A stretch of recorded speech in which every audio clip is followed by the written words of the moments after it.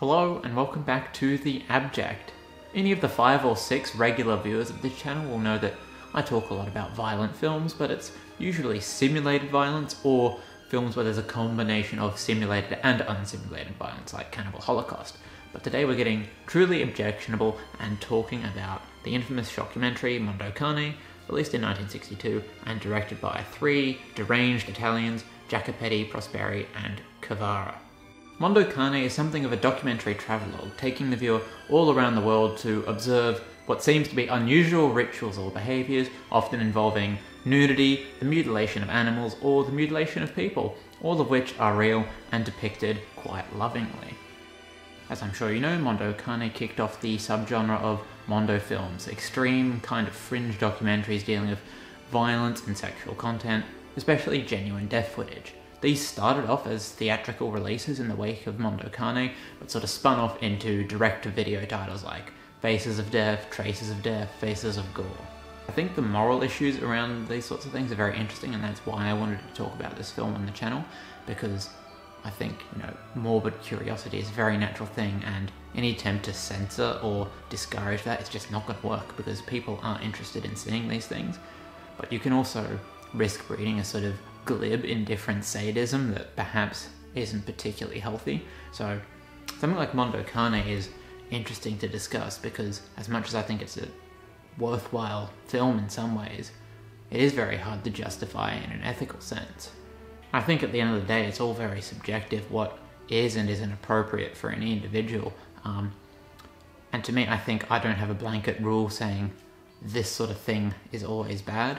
And Mondo Cane, I certainly think, has its positive attributes, so that's sort of where I stand, a very murky middle ground kind of position.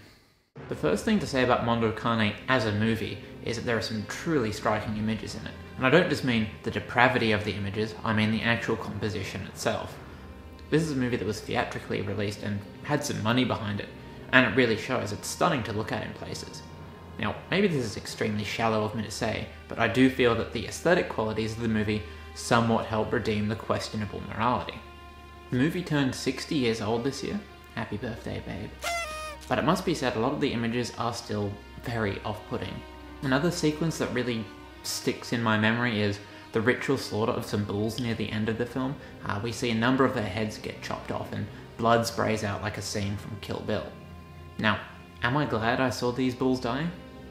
I think I am. I found it interesting. I didn't enjoy it, but I found it interesting. And I guess that's the question you've got to ask yourself before you watch Mondo Cane. Am I personally going to find any value in this?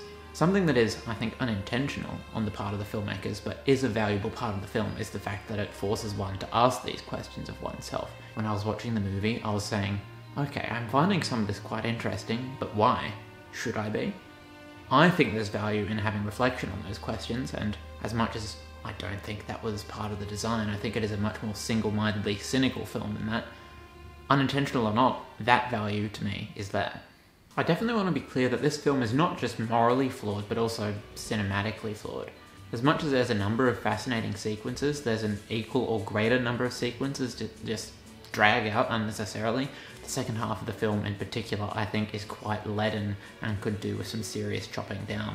There's a really long section that might be, 8 or 9 minutes of just drunk people milling about on the street. Obviously the movie wants us to think, wow, look at these dregs of society, but it's really, really boring. The bulls getting their heads chopped off was gross, but at least it was something to look at, Speaking cynically, if you're gonna make a shockumentary, keep the shocks and fuck the rest off. This movie would be so much better if it was half an hour shorter. For me, Mondo Cane is the definition of a mixed bag. It is overlong, it is mean-spirited, morally dubious, racist, and yet there's enough value in there for me to give it a somewhat tepid recommendation. Now, if you don't want to watch Mondo Cane, I think that's absolutely fine. I don't think you're a coward or a pussy if you don't want to see it. But if you think you can take it, I'd say at least give it a go. I think it has value as both a film and a historical curio. It's a fascinating object, and I feel like my understanding of cinema is better for having seen it. It's funny, in life I am often a bit of a stuffy finger-wagging moralist, and yet in art I am attracted to things that feel evil. In my top 10 favourite movies I'd have The Texas Chainsaw Massacre, Antichrist, The Shining, Cannibal Holocaust. I would say all these films have a pervasive feeling of evil. I don't know what this says about me. Probably nothing good. Does this make me a bad person? I don't know. Do let me know in the comments.